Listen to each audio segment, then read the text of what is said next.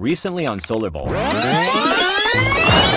Yup, just as expected. I can get messages all around the solar system, but the Earth? No! Ugh. I'll just have to... What?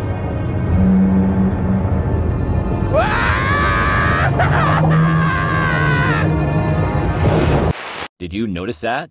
Astrodude got swallowed by a blue whale. And since it was a blue whale, this is very unlikely. So unlikely that it's basically 0% chances that this happens. This is because even though blue whales are the world's largest animals, they only eat tiny things like shrimp and krill, which is small compared to its size. And even when it ate Astrodude, the whale couldn't swallow him because the tube leading to the mouth to the stomach called the esophagus is too small.